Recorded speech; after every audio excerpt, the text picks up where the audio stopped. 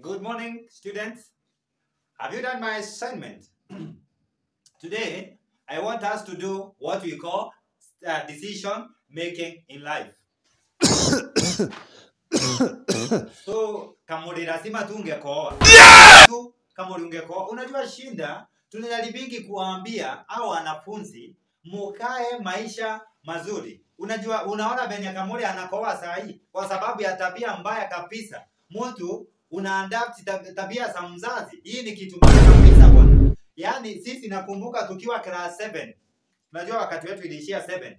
Babake hata alikuwa hawezi angalia ile saa ya kusunguka hivi. Yes, na unaona hiyo ndio tabia ambayo Kamuri imekuingia kabisa Kamuri. Hiyo tabia ni mbaya sana. Tukisema na wazee tuungane tununue mashamba, tukatane plot Nairobi. Babako alikuwa anakunywa kaanga. By the way, nimepitia hapo kwani nikakuta mumeanika mattress. Sijui ni kunguni ama ni chawa mnataka this life no tabia ambayo ni mbaya sana.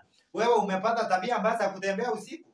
Sasa tuko class tunaongea kuhusu decision making. You are busy coughing. this man. You are busy coughing, which is a very bad you are doing it intentionally. Yani you want to show me like wewe ni mkubwa sana. But let me tell you like father like if you don't take care the same route unapitia, because decisions have consequences.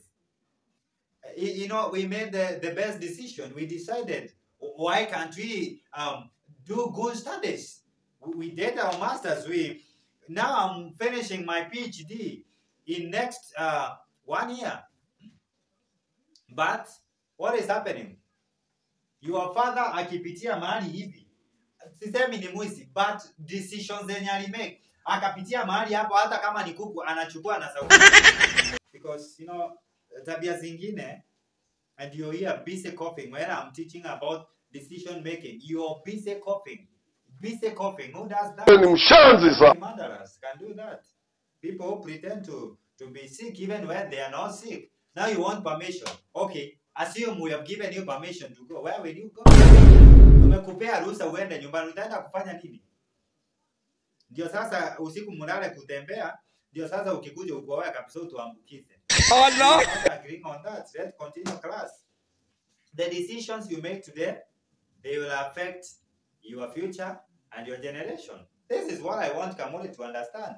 You don't just make decisions to just come and cough in my class. Hey, please. No, that's very bad manners. Very bad manners. That has been on to you. That's bad manners, Bwana Kamuri. Let's continue from there in the next lesson.